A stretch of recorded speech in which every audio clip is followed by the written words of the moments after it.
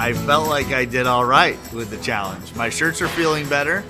I'm feeling better. I'm sleeping better, all because of Gold's Gym. So over the last 10 weeks, I felt like it was exactly what I needed. And I love the fact that Nick took his time to really make sure that I was set up for the next 30 days. Gave me a great program, put me on the right path to success, and I think it all worked out best. It took a while to get Spencer going. He was a little bit of a slow starter, and he felt kind of sheltered, and we had to kind of coddle him and you know, kind of get him out of that comfort zone a little bit. But once we got him in the gym and we were able to really get our hands on him and start pushing him, he really excelled. You could tell some of the experience he'd had in the past started to show through.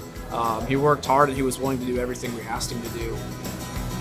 So overall with the challenge, I feel like it went really well.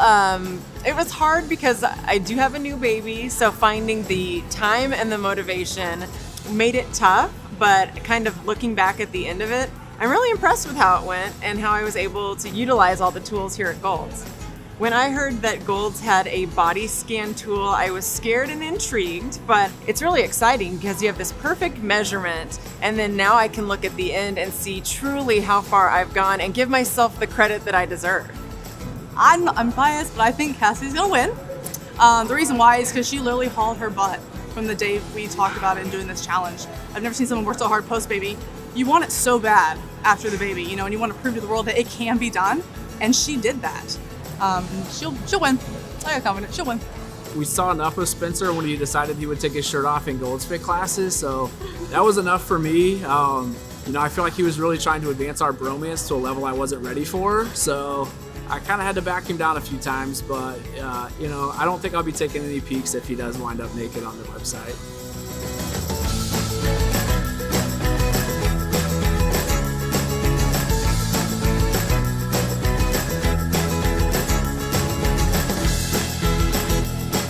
Right, turn around.